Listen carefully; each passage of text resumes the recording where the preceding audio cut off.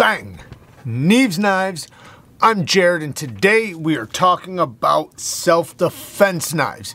Now, these are knives that are going to be very easy to retrieve or easy to deploy and get into action, and it's very difficult to stop you from getting to it and deploying and getting into action. It's also going to be knives that are difficult to take away from you or difficult to stop you from using in, God forbid, a situation where you needed to use it. So we're going to get right into the knives, but please stay tuned to the end because I want to talk a little bit about knife self-defense and training and things like that. So stay tuned to the end. We're going to get right into the knives though. So starting the list off is from ShivWorks. Now, ShivWorks also does a lot of training classes. They go around the country doing classes, training knife defense and firearm defense and things like that. So definitely check them out. I'm hoping one of these days me and Craig get to collaborate and I get to go and get my ass kicked by his class. I would love that. So hopefully sometime in the future we get to do that. We get to collab with Craig and ShivWorks. So the Disciple is the first one on the list. Now, what I love about the Disciple is, again, it's very difficult to stop you from getting this. The way I would carry it and the way it's designed to be carried is right in the front of your belt, kind of like where your belt buckle is. So if you can touch your belt buckle, then you can retrieve this knife. So since that's where your hands are naturally at already, you know, just walking around, that your hands are near your pockets and near your belt. So if something happened, it would be very difficult for me to stop you from grabbing your belt buckle, right?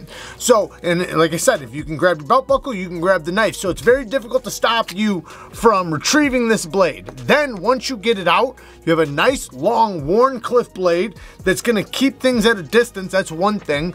But if you're in a clinch or somebody's got you or grabs you from behind or from the side or is trying to pull you out of a car, you can use it like a claw, you know, and it's, you know, being a Wharncliffe, it's super effective and devastating if it does end up hitting you. Now, you can also turn it around and use it in the TKELL grip, you know, if you're more comfortable with that. So, you know, you got to use or do what is comfortable for you and what you train for. Like I said, we'll talk more about that in the end, but really, really good quality. It uses 12C27 steel. I love 12C27. It's like a Sandvik steel, and that's a very tough steel, very corrosion resistant, holds a really good edge, and it takes an incredibly sharp edge. I've done a lot of sharpening on 12C27 and Sandvik steels and things like that. But the Disciple, it also comes in, and this is another thing I love about ShivWorks. You can get the trainers for this. You can get this, I believe, in a double-edged version as well. Now, next is TKELL knives. I always recommend TKELL knives. We're gonna get back to ShivWorks here in one second, but TKELL knives, 100% USA made. I highly, highly recommend anything from TKELL. Their knives, I always say this, like, if anything's gonna survive an apocalypse, it's gonna be a TKELL knife. These things are virtually indestructible. Now, this one is the MR1 TKELL, and it's designed to be in the TKELL grip, but you can turn it around in the forward reverse grip, right? So you can use it like that same way we were talking about the knife earlier. This one does have an attitude adjuster on the front of it, so you know, if you needed to punch with it, you can. Now, what I really like about TKELLs, or something else I really like about TKELLs, is his sheaths. He has a lot of different ways to carry his knives, so basically any way that you're comfortable carrying, he basically has a way to carry it. Mine is set up to go right in the front of my pants, right behind my belt, or right in the inside of my pants, tucked into the front side. And because it's tucked into the front of my pants, one, you don't see it. You don't even know it's there. It's very hard to detect. But two, it's nearly impossible to stop me from getting to it because it's just right there near my belt buckle. So I can rapidly get it out, rapidly get into action, and you wouldn't even know it was coming because you wouldn't even know I had it. So I really like that. You can also carry it in the pocket if you want to, you know, if that's, you know, a better option for you. So there's lots of different ways to carry it, but the sheaths, No rattle, no tap, really good quality. And that's another thing. A lot of the knives on this list, I put here not only because of how good a quality the knife is, but also the sheaths. Because I have blades right now that I could totally recommend as far as the blade goes, but I won't because of the sheath. The sheath has to be good quality. It has to have good retention. It has to be safe, because if you're in a situation where you're rolling around and heart rates are going and, you know, it's a stressful situation, you don't need the thing falling out, you know, or something like that before you ever even get a chance to grab it. So the sheaths are really, really good quality. Now, sticking with TKELL knives, I have another one. I don't have it here, but I highly recommend it, and it's the Night Stalker. Now, I love the CQC Night Stalker, the one that has the double edge, so the tip of the spine is actually sharpened on the top of the drop point, making it a knife you can slash back and forth with if you want. Now, he does do knives with the karambit ring or without. There's lots of customizations, you know, when you go on his site. But the Night Stalker is one I really like because it's great for EDC and, you know, it's great for self-defense. Now, it also comes in a single-edged version as well. Now, if you want something a little bit more compact, you can go with the Night Stalker Wharncliffe. The Night Stalker Wharncliffe is basically the same package, just, you know, a smaller blade, so it's going to be a little bit more concealable, a little bit more compact, and, you know, again, really, really good. It's got the little basher for the ring, so, you know, you can hit with it. But really good stuff coming from TKELL Knives. I recommend most things on his site. He has push daggers and all different kinds of other stuff on his site, so definitely check that out. I will link them down in the description. So we had the ShivWorks Disciple for number 5. We had the TKELL Knives MR1 for number 2. Then we had the Night Stalker from TKELL for number 3. In the number 2 spot, we have ShivWorks El Nino. Now, mine has the Omni sheath.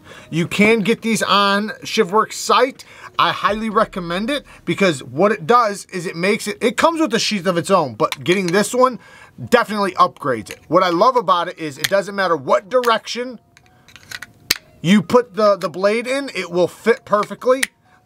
Another thing is that if you get the trainer, which you should, if you get the trainer fits just the same way. So it makes it to where you get to train with exactly what you're going to be carrying.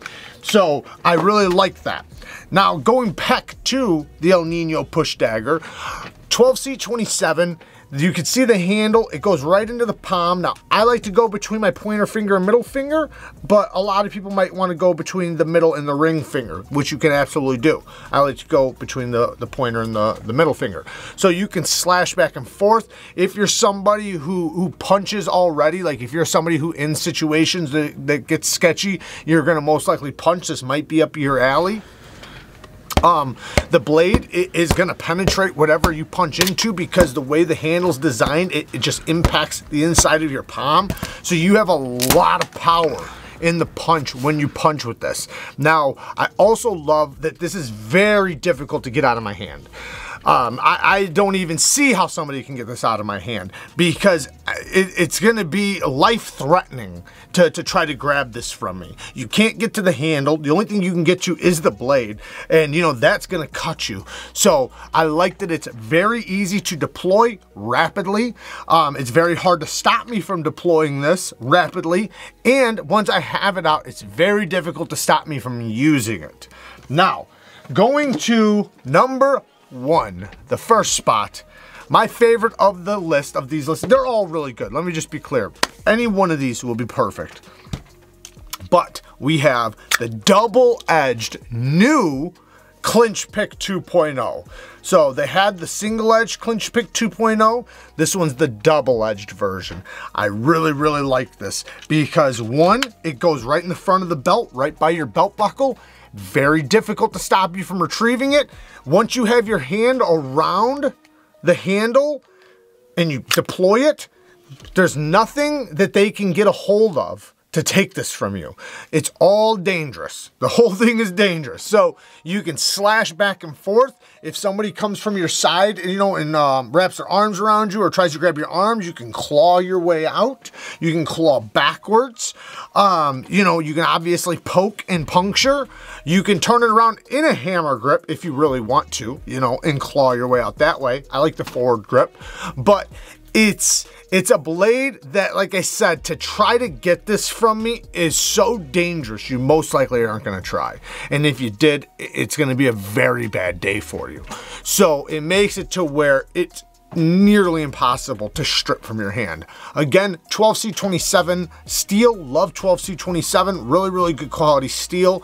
And you know, the handle, it's a perfect size to fit right inside your hand where you can still make a good fist. You could still punch if you needed to. So, and you know, because it doesn't hang out the end, there's just nothing for anybody to grab. It has nice gripping on the side.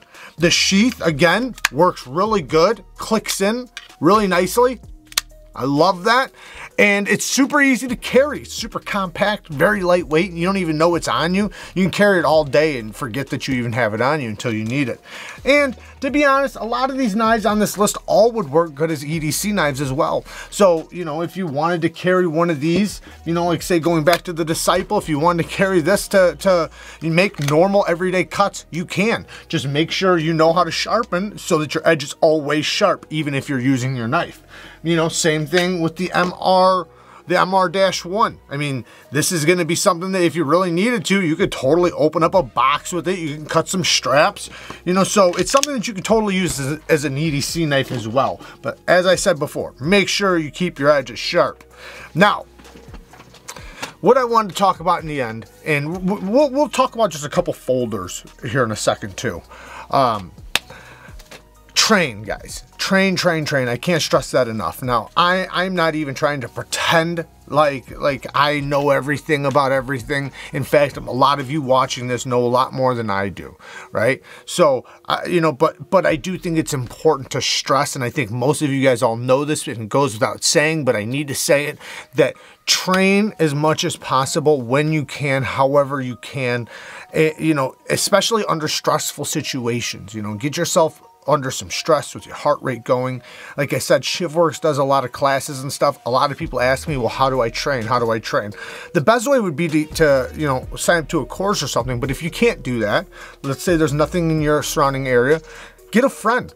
Get a friend that's like-minded, that you can train with, you know, safely with training tools, you know, and put your guys' selves into situations that's a little bit uncomfortable, and you know, wrestle around a little bit. It'll be very good for you. You'll have a lot of fun.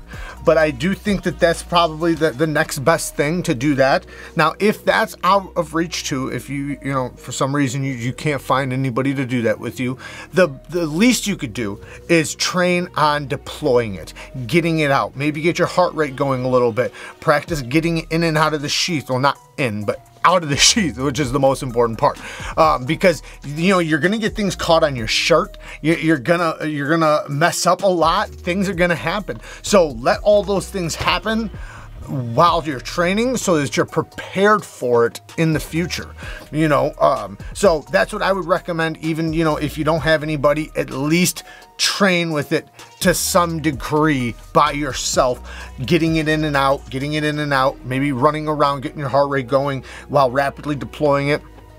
Maybe you can get some sort of objects that you can, you know, train on, you know, as far as hitting and cutting. But you're never going to be able to train for exactly what'll happen, or at least you can, but you know, I grew up in a really bad area. I've seen a lot of violence my whole life. I've been through a lot of violence, and almost every scenario I've seen was so difficult to plan for. Like, it was almost impossible to even plan for it. Like, it's just out of the world stuff that happens, and it's like you would have never expected that to happen. So it's very difficult to plan for that. But that's also why it's so good to train under very stressful situations, so that no matter what happens, at least you've dealt with some very frustrating, you know, things that it makes it to where you're more capable under stress and under pressure. So I can't stress that enough. Try to train as much as you can. Now, really quick, we'll talk a little bit more about the knife defense because I know you guys are screaming, use a firearm. You guys probably already wrote it in the comments. If that's you, leave me another comment. Folding knives. I will say, I think a fixed blade's always gonna be better, but I understand everybody's different, right? And I think as far as folding knives go, I think one really good one, if you were gonna carry it, is the SPYDERCO MATRIARCH, especially with the Emerson Wave, because that means you can deploy it rapidly out of your pocket. As you're pulling it out, it will already be deployed like a fixed blade. And then you have this nasty recurved blade that's just, it's devastating. You swipe this at anything, it's gonna act like a tiger claw. Once it hits, it's gonna yank it, right?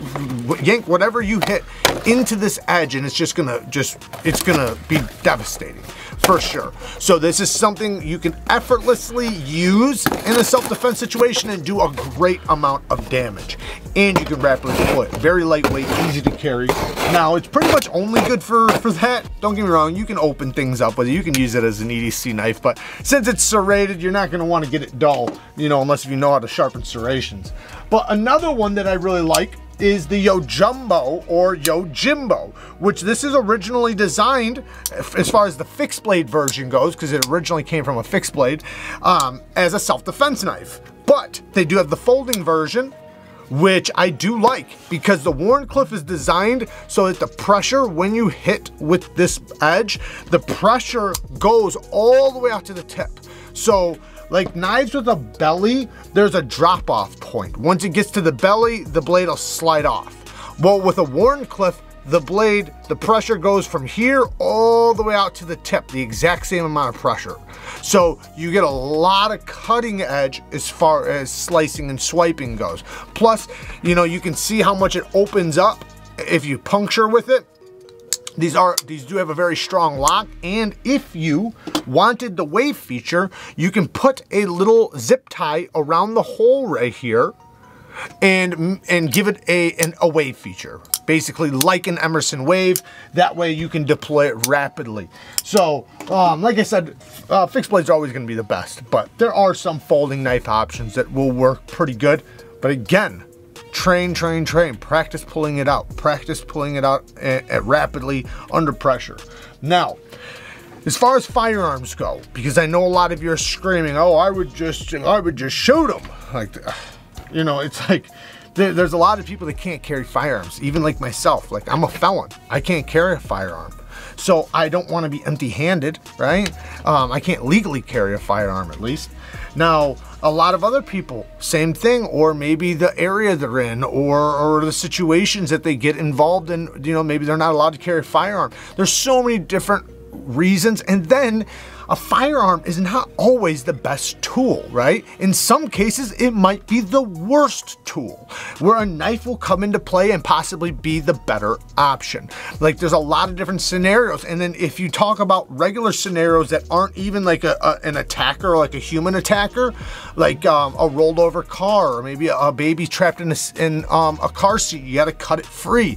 You know, that's where a knife comes into play, right? If you need to cut somebody's clothes off and tend to their wounds, or you know, things like that, right? I always give this scenario because I think it's a really good one. If a dog attacks your child, and even if you have a firearm, you might not want to take that shot, right? It might be better to just, you know, go to work with a blade, because you don't want the bullet, you know, to go through and hit your child. So many scenarios. It's just good to be prepared for as much as you can.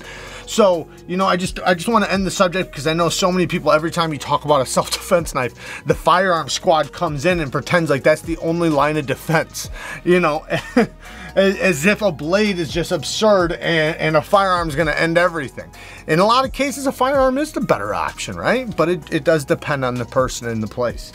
But anyways, I just, you know, I want all of you guys to definitely do what you can to train and be, you know, knowledgeable about the tools you're carrying on you, and, you know, and to stay tough, man. Stay as tough as you can. You know, we need tough men out there, and society's relying on you. I love you guys. Until next time, peace.